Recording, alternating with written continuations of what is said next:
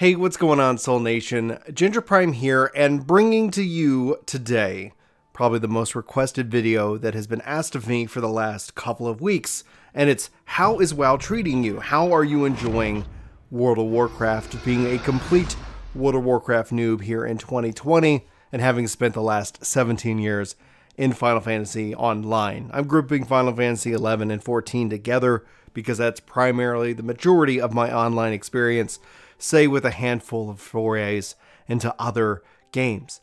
Now, a couple things that I want to say at the top of the show, at the top of the video here for you guys today, so we're all on the same page. I've had a very long and hard day at work. I'm doing this because this is something I really want to give you guys, and I'm really curious as your thoughts. The other side of that is I've been drinking a little bit, so just be warned on that regards. And I think before we really dive into the meat of the video itself, I think I should say that it is a sad state of affairs that the following must be said, especially at the top of this video. But I'm only going to be talking about my experiences with WoW Shadowlands pre-patch and on. I have really no experience prior. So that's history, that's drama, all of it. I'm just going to leave it over on the left-hand side and only address it if you guys feel like you'd like me to. All right, that being said, Activision continues to annoy me, and they do so on the regular, but at the same time, I'm honestly really excited about what Mike Morhaime is doing with Dreamhaven Studios, and I cannot wait to hear more. That's going to be the last I really say about it. This is going to be focusing in on the current state of WoW as a brand new player in 2020, stepping into pre-patch for Shadowlands, especially having pretty much my experience being Final Fantasy. Now that I've repeated myself, I think it's only fair that we set some context so we're all on the same page, because I don't know who this video is going to get recommended out to. I don't know who you're going to share this video with, and let's just get all on the same page. And if you permit me, this will be short and sweet. My name is Brian. I played Final Fantasy XI for over 7+ years. I played 14 now for 10-ish years total. That's an insane amount of time. I've also briefly and barely touched WoW in a very limited, compassion. Anyway, that's the beer in me. Anyway, a very limited way, just a handful of hours over the course of how long it's WoW been out? A long time. So very briefly, enough to where I've heard of it. I know that it exists, and I am learning just so much about it over the last couple of days. And so now that we're all on the same page, let's start with the obvious. And if you know me, and if you don't, howdy, but regardless, I love controllers. It's one of the big key factors of Final Fantasy XI and Final Fantasy XIV for me. It's one of the reasons why I stick with these games over the long run. Like I said at the top of this episode, I literally have just had a very hard day at work. And that's me on the mouse and keyboard. And the last thing I do when I get off of work, as I spend all of my days on the mouse and keyboard, is to want to touch a mouse and keyboard again. And it is true with games. And so games are an escape. Games are a way that I just kind of get disconnected from the daily, and it allows me to kind of play in this world. And the fact that they brought controller support in natively is a huge win in my book. It needs work, and I'm going to keep putting out feedback as well as continue to kind of play around to try to make it very comfortable. And I'm aware there's add-ons, and we'll talk about add-ons here later in the video, but I still am very happy that it's native, and I can't wait to see whether Blizzard supports it or the add-on community is able to take this native API and run with it.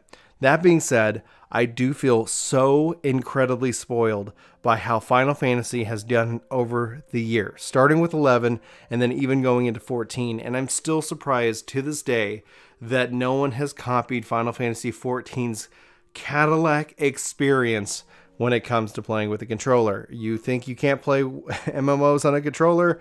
Well, continue to live in your ignorance, you beautiful slut.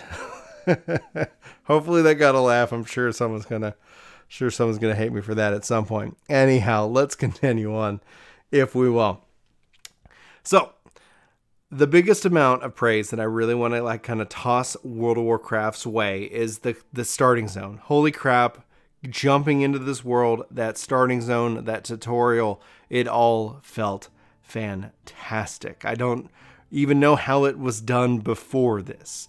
And so going into this game, having the tutorials, kind of having it ease my way through the world felt like a really good introduction. My friend Chris, who I was playing with, it was kind of saying like it's the game's greatest hits, and he is over the moon about how this plays. From here, it jumped me into the BFA expansion, and this is where it's not a negative. I have no connection to what's going on. My connection is rooted with you guys are hanging out with me on stream, with Chris, who I'm playing with the WoW community on our Discord. Like, that is what is keeping me grounded. But I honestly just feel like, hey, I'm into this world, and that's what I kind of like. It's not necessarily, like I said, it's not a negative.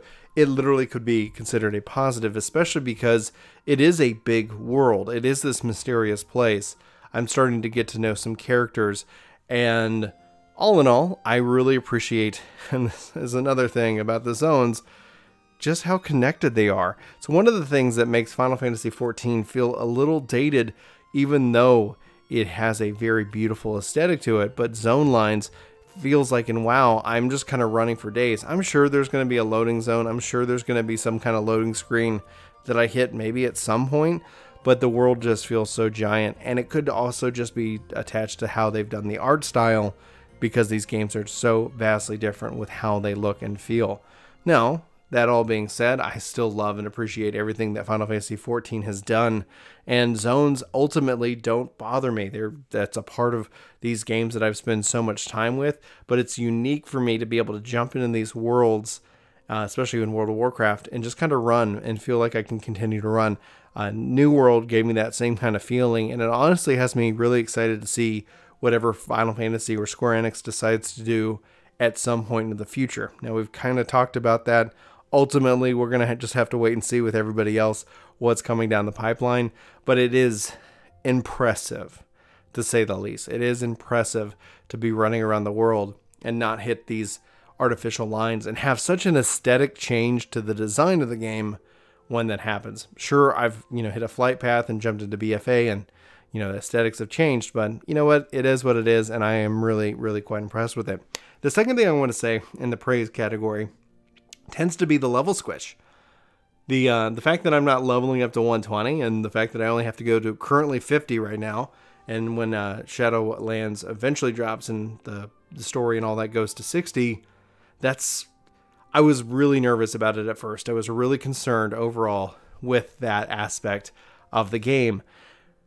And now that I'm going hands-on it as a new player, it completely kind of takes away that fear. If you were going to tell me I had to go to 120 or 130 to kind of get to the end of the game, obviously that just kind of pushes me into where people recommend jump potions. But I don't like jump potions. I don't agree with them in concept. I get them from a business level. I get them from why they exist overall. And I think that it ends up just being it's easier and faster to deliver that solution rather than build out a better solution. Anyway, that being my personal take on the situation, I don't want that. I don't want to necessarily have to feel I use that. So I'm leveling from level 1 up to the whatever. Now, the game did actually also shower me with some boost potions, which I've used on additional characters that I have yet to touch.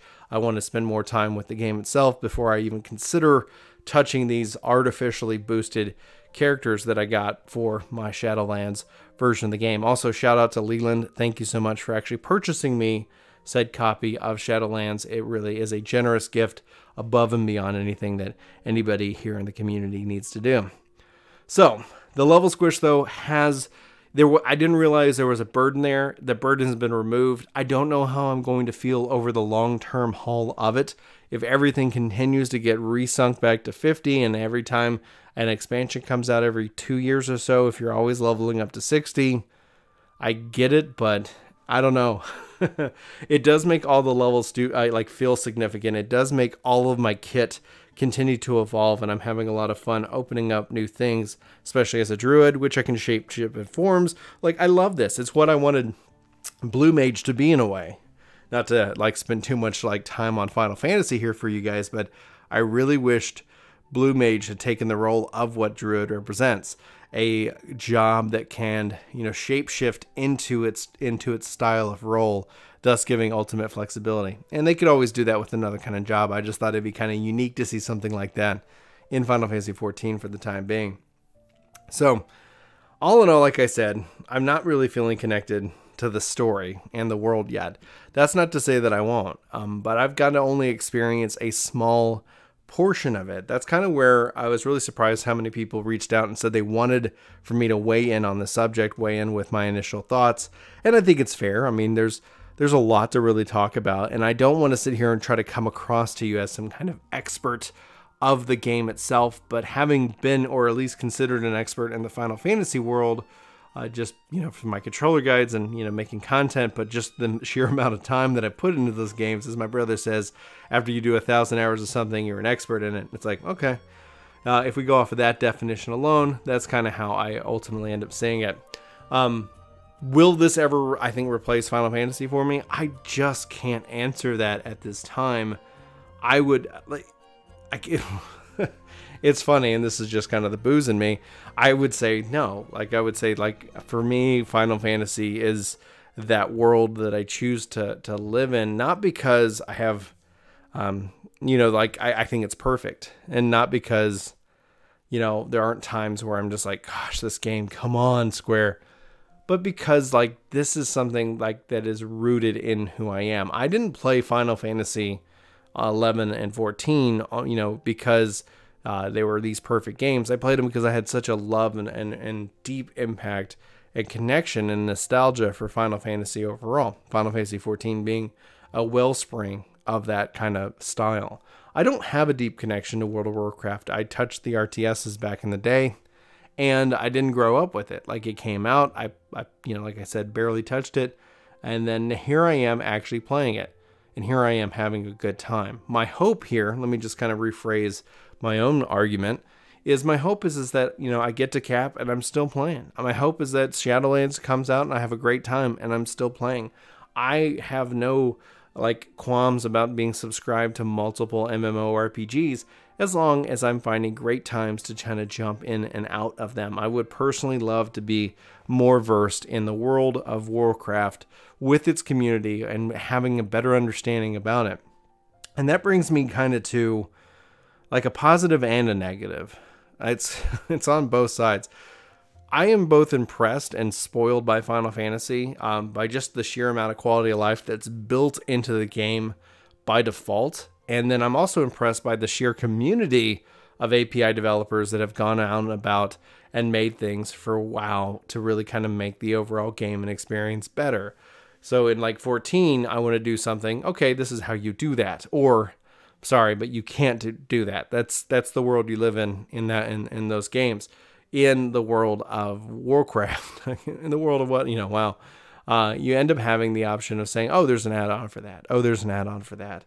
And that's both positive and negative. Seeing how to be able to move my hotbars, to do all these things that I would just think would be natural by now in 2020, and then having them just be purely add-on driven, it is a positive and a negative. It's a positive overall, but at the same time, it does make me feel that I've been too hard on 14 in the past, that I've taken for granted just the sheer amount of quality of life, what they give me the ability to do without having to go about and do other things. So I do feel a little bit humbled in a way for what I've experienced both in WoW and 14 over these years. And so that it's kind of hard to classify it, because I would love to have add-ons added into Final Fantasy XIV. I would love for them to open up the API so more people could do more things with it.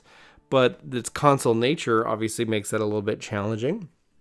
But still, from a communal-driven experience, the fact that Blizzard can look and say, hey, this is what people are using and what they really need, we can go about adding that. And that kind of brings me to another point.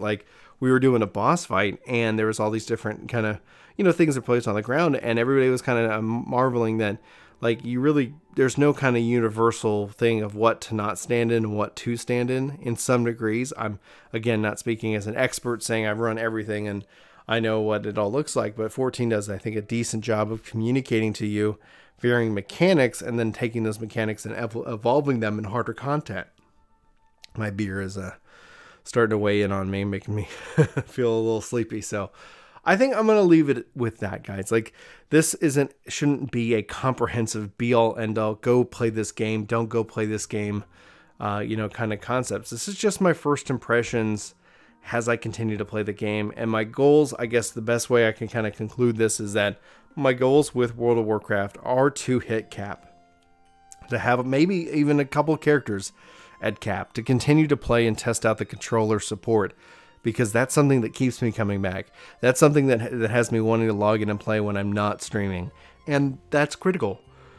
I'm going to yawn and I'm going to leave it in. Because I think it's time for us all to kind of relax, stretch our legs, get some fresh air, go either to sleep or to wake up and have a fantastic day.